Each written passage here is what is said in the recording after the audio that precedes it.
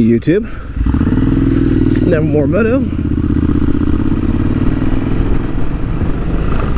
and today we're going to head over to the Baltimore Streetcar Museum.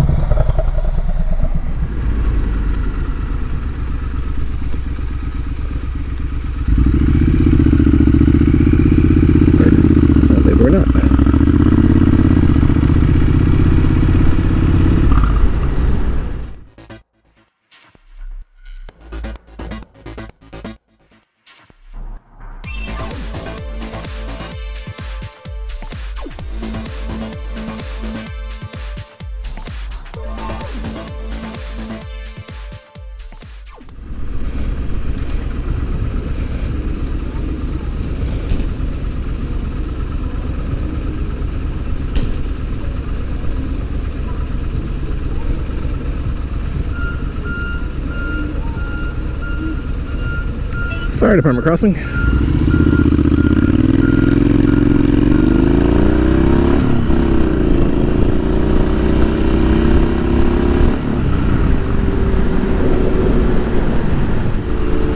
Going on a nice Sunday ride. And we're going to talk about some of the cool things that people in the area are doing to, I guess, entertain us during this pandemic. Yeah. And the reason I'm talking about that is because I know a lot of us can't go out and ride right now. I know for us here in Maryland, we're not supposed to be in groups of 10 or more, but I don't even do that. I just ride with, you know, with just myself.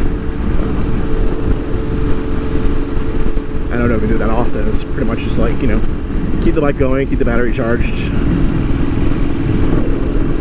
keep my insanity at bay. There's a lot of cool people who are doing cool things, who are, you know, trying to keep everyone's spirits up, and I just want to kind of take the time in this video to, you know, recognize a few of the people that I've seen who've been, you know, going above and beyond to do that kind of stuff. There's a lot of bike shows this year have been canceled due to COVID-19, and you know, it's been kind of a bummer.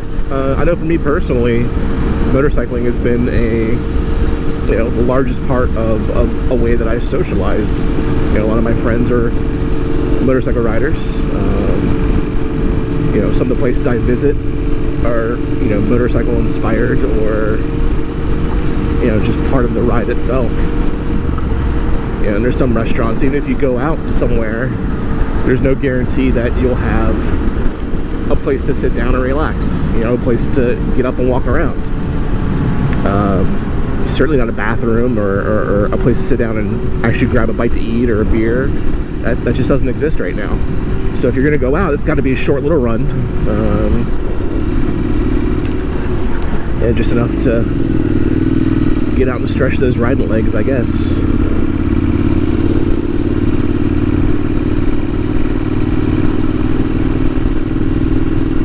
I mean, there's nothing stopping me from going to Gettysburg and taking a nice 2-hour ride, but I know realistically I'm going to want to get off the bike, get a bite to eat. Bathroom would be nice sometimes. That's just not happening right now. So, two for the soul. Their group in DC put on a quarantine bike show. What this was a bike show based on video submissions, and I submitted one myself. But if you saw my last video, that was my submission video, just talking about all the mods I've done to the bike. But everyone took, you know, 2 minutes to talk about their bike, see it run. If there's any, you know, unique story behind it or anything they wanted to share about their bike, you know, that was a plus. And they posted these videos. I think there's about 60 of them, and, you know, they talked about, you know, their favorite ones, and, you know, loose, you know, system of voting, and they gave out trophies, and that was really cool. But it was a virtual way to have a bike show that, you know, let everyone enjoy it at the same time. So it was kind of cool. you know, if we can't have it the way we want it, at least someone's getting creative and having a bike show, you know, a way that we can. Then I have my friend Cole, who is the creator of the Bike Meets app. So there's bikemeets.com, there's the Bike Meets app. It's a place where you create a profile, and it's a way to find other riders in your area. But not only finding other riders, but he's trying to build up, you know, a mapping system that lets you find, you know, people's routes.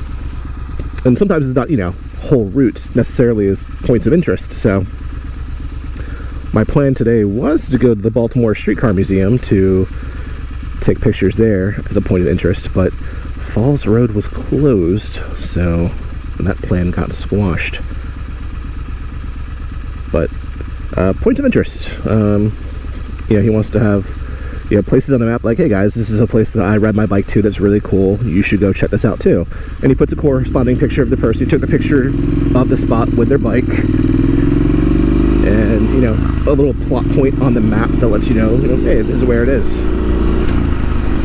So we've been joking about doing a covered bridge tour, because I realized there's probably like 6 or 7 of these covered bridges in the Maryland area. Those are really weird, unique spots. So Maryland Moto had a couple. I took a picture of Jericho Bridge, showed it Cole, because he went there. He saw it, he was excited. You know, just unique places. Not only that, but he also does moto businesses too. Things that, you know, whether it's a mechanic, a shop. We have a cool place here called Pillion Tea. It's a moto-based tea shop. You know, places out west, you'd have like, you know, CC Motors, things like that. But, you know, it's new. He's getting it off the ground. And, you know, go check it out. Go set up a profile. It might be a way you can meet people. It might be a way you could find cool new places to ride to that you know, right under your nose, you never knew existed. Just another rider may have pointed out and be like, hey, you know, there's this really cool spot right here that's, you know, 2 miles from your house. I just never knew it was there. So for that aspect alone, it's kind of cool. But also, you know, you get to meet people who, you know, has the same bike as you, or just lives close enough to you that you might want to go out and ride. Yeah. Bike meets kind of sounds self-explanatory, you know, it's a way to meet other riders.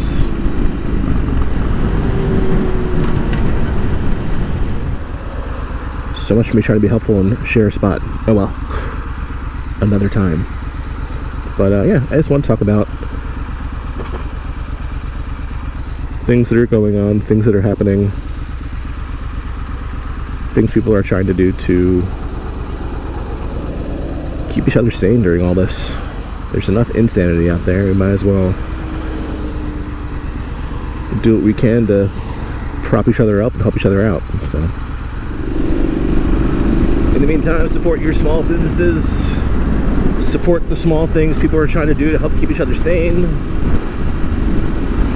Share stuff, like stuff, get the word out there. And so there's a lot of people who are doing a lot of really cool things right now, and spread that love. That's all I got for this video today, guys. Wasn't quite what I wanted, but you know, sometimes stuff doesn't work out, and that's okay. It's in the long run, I got to get out and ride anyways. Never a bad day when you can get out on the bike.